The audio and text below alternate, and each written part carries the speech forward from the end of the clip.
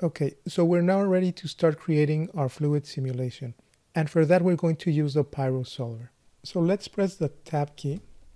Let's look for the Pyro Solver node. And we will connect our source into the first input of the Pyro Solver node. So make sure to be on frame 1. Also, we want to turn on real-time toggle. And now let's start setting up our Pyro Solver. So first of all, I'm going to change the color of the node. I'm going to call it Ink Simulation or Ink Sim. I will also move away here in my viewport. And let's just press play to see what the default simulation is looking like. Okay, so nothing very interesting here. So first of all, what's happening is the density is dissipating very fast.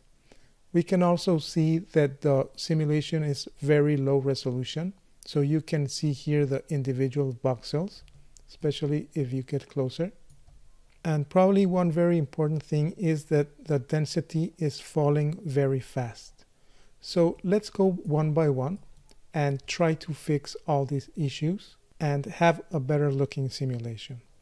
So first of all, before I begin tweaking the simulation, there's something very important that you need to be aware of.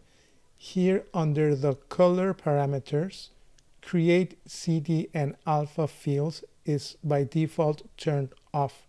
So it is very important that we turn this option on.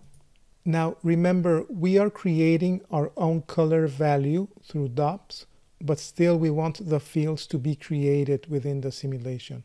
So this is very important. Don't forget to turn this on. Now, if you scroll up here under the voxel size, this is the resolution or the quality of the simulation. So the smaller this value is, the greater the resolution will be. So let's start with 0.05. And by the way, we can also link this value to our initial particle separation. So let's do that right now. Let's right click on this voxel size, copy this parameter, and then look for our points from volume node and right click on the point separation and paste as a relative reference. So usually you want your source volume to have the same resolution of your final simulation. So now that that's taken care of, let's try reducing the voxel size a bit. Let's go with 0.04. And again, let's press play. So notice how the edges of the sphere are much smoother now, since the voxels are smaller. So another thing that's bothering me is the density is completely gone after just a few frames. So here under the Solving tab, look for the Shape tab and notice how the dissipation property is on by default. So in reality, we won't want the ink to dissipate or to disappear over time. Let's turn this parameter off. And again, let's go back to frame 1, press play.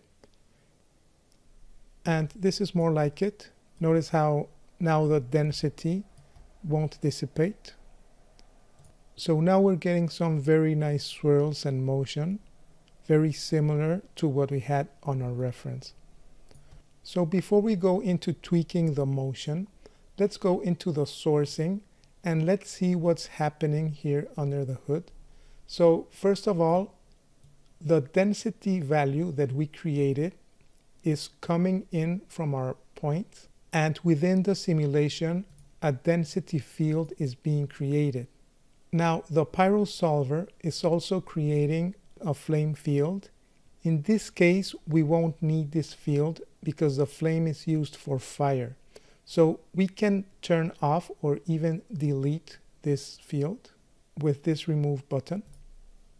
And now notice that the solver is trying to generate temperature based on a temperature value from DOPS. The thing is, currently we don't have a temperature coming into the simulation, and that will be very important for the behavior of our ink.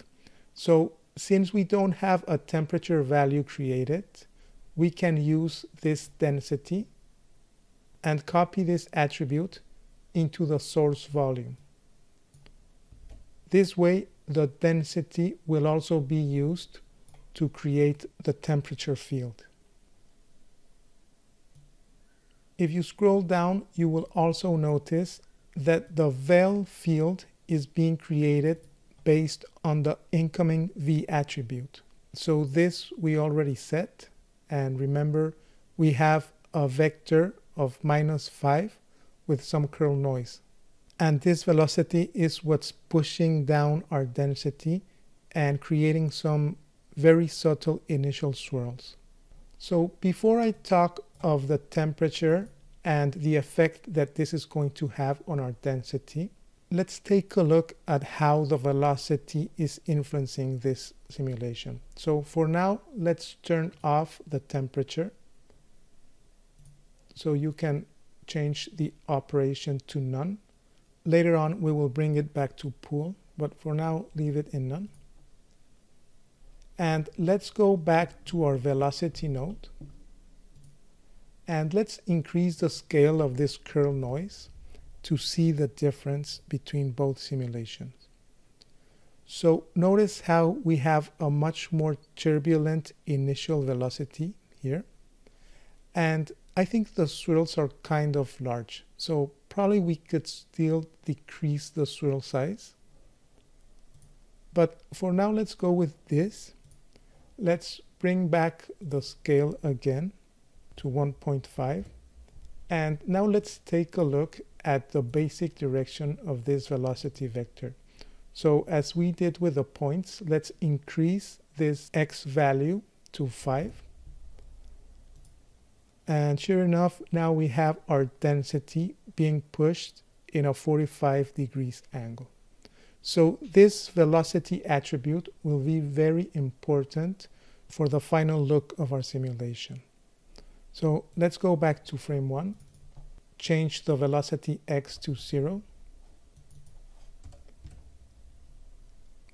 And now let's talk about the temperature value and how this temperature will affect our simulation.